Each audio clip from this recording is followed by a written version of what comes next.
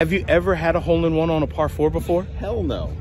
People ask me like, hole-in-one, par 3 of course, or you ever had double eagle, albatross? I'm like, no, I've never even come close. I've had like 5 feet for eagle. Like that's as close as I've ever come. And then we took the hole-in-one of par 4 and the albatross out in the same stroke. So well, it's good news and bad news though, man. I know. You made a hole-in-one. You did it on a Tuesday. Yep. I've had hole-outs on the last several years. One was my second ball at Riv, like hole 4, long par 3. Yes. Second ball, hole-in-one.